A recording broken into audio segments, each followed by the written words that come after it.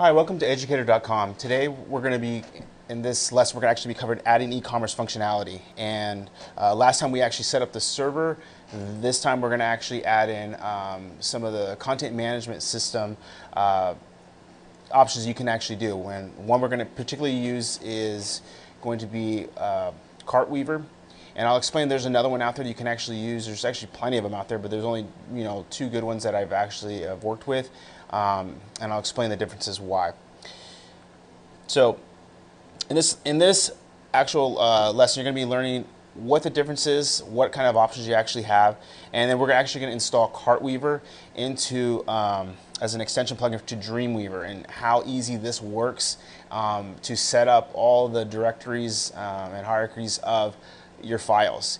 And you're going to see why this is going to be so much easier to do this way and trying to do this basically by just hand coding all your stuff. So there's a lot of shortcuts to this that we're going to actually do. So by using these plugins, it's going to be very beneficial to do it this route than to try to do it on your own. Okay, especially if you're not a coder. Some of the options that you actually have is, Cartweaver is a paid product. So if you're looking for something that has the most flexibility, it has, a reputation to, with the best content for carts only, like shopping carts. You're going to basically design the whole interface, but it actually adds on to your website, which is a very nice feature considering, some of the other ones out there that you could find, other content management systems, they typically don't have a lot of flexibility for design. So they're very structured. You input the data in and it outputs the data. So you can't really design around it. With Cartweaver you can, and we'll actually go to the website to see what this looks like here. So www.cartweaver.com. They specialize in just this type of work only. So if you're looking for programming language to actually use, they make them for ASP, PHP, which we're going to be using, and Cold Fusion. So if you're any of those languages you're familiar, or you have clients, or this is a business and you really want to get into web development for other clients, you can actually do all this. And they're actually all the same. Once you learn one way, it's kind of pretty much the same. And they have a lot of support groups in here in Cartweaver that actually help you with your code, which is very, very important. I did talk about customer service being one of these big deals with companies, and basically that's what keeps customers coming back. Well, it keeps me coming back to them because they actually take care of me very well as far as helping me go through and seeing why I'm having little issues with some of the programming. Okay. But you can go in, and if you just go into their site, you'll see, actually let me go to, well, yeah, here it is. So they have, again, the PHP version, and they have Cold Fusion. They do actually sell ASP still. So if you go into the site, it actually tells you a link where to go, and actually you can actually still download it if that's the one you want to use as well. PHP and ASP, again, I mentioned before in earlier lessons, those are the two free languages that you can use. Cold Fusion is a paid product from Adobe.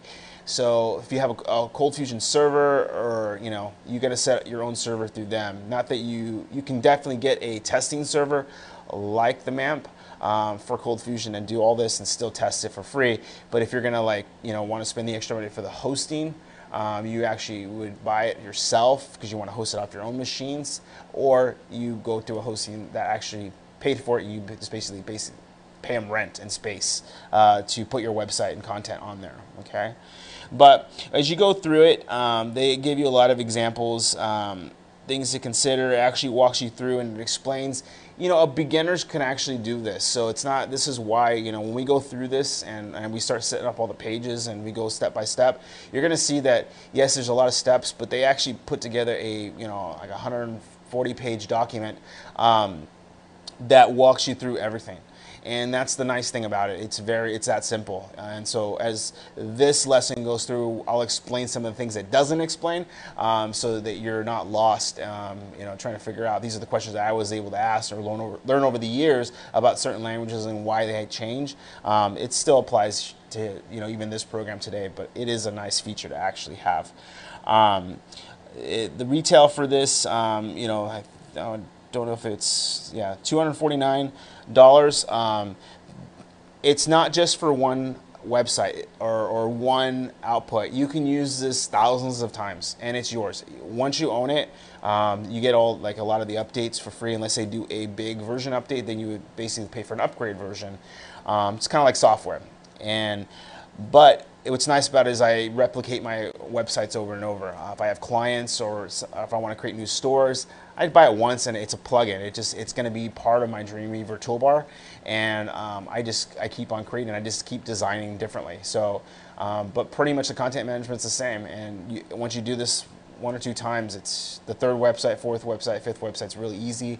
If you were getting into this type of business, you can definitely go and make a decent living creating this type of website, because it's a big business out there with online sales increasing in the millions yearly.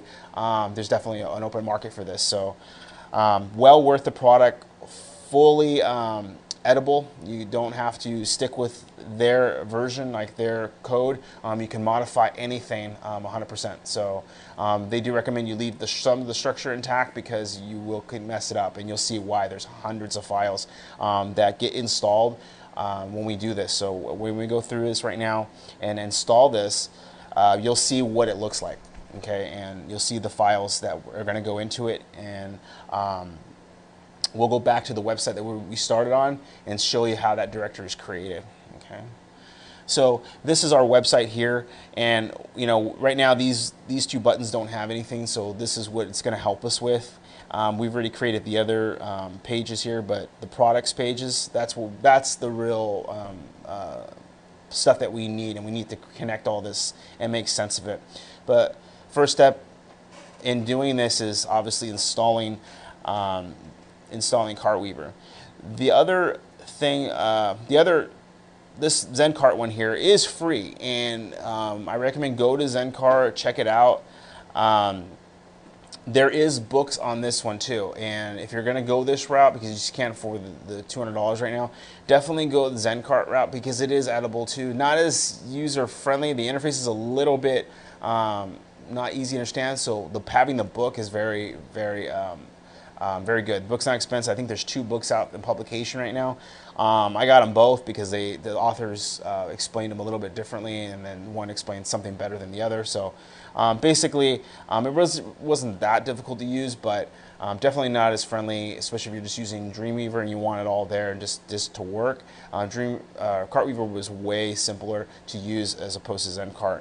But ZenCart's pretty massive. It actually can do the job. So don't think that because it's free, it's not just as good. It's just different workarounds you have to get through. And the friendly, easier version was Cartweaver by far.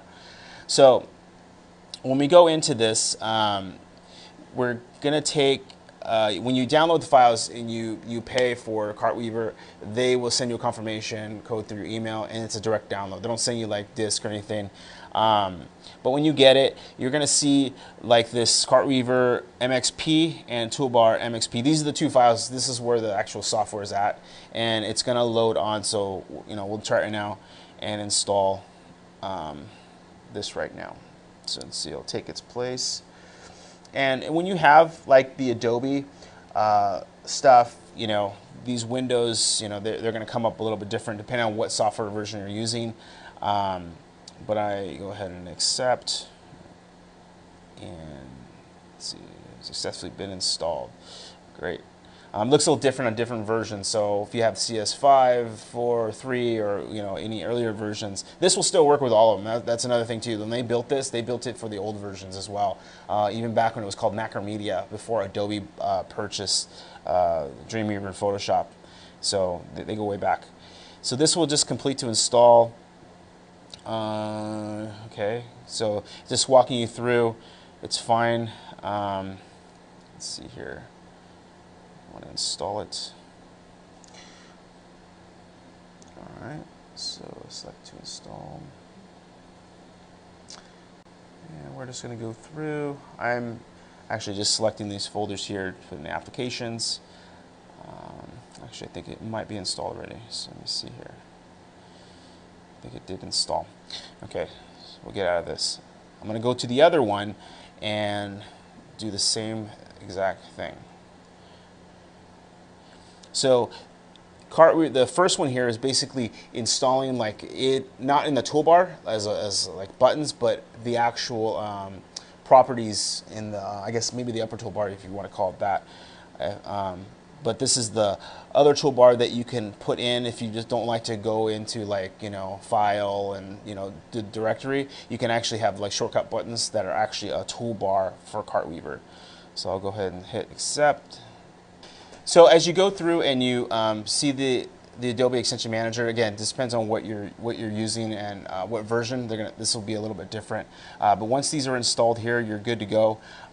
One thing you're going to want to do is when you go into Dreamweaver, you're going to want to reset it. So you'll just close it, or if it was already closed, it's fine. But if you had it open, just close it and then reopen it. So what's going to happen is you're going to get all this on the toolbar. This is a dual screen right now, so I can't technically move over this right now, but you'll actually, when you look at Dreamweaver, you'll see your Cartweaver function. So I'll bring over some of the windows that can come over, but unfortunately I can't bring them all over. If anything, I'll probably do some screenshots to kind of give you more of a visual of what it does look like. But as of right now, your toolbar and everything will, when we go through this, I have some slides that will help you follow along. So when you install this, you're set for, you're pretty much set for this portion. And just keep in mind that with Cartweaver and what you're using, it's as simple as it is. You know, it's definitely, there's that great manual that we're going to be able to follow along, and it's going to make a whole lot of sense. So don't be so discouraged when you see this. It does take some steps to go through this to set up. So on the next slide here,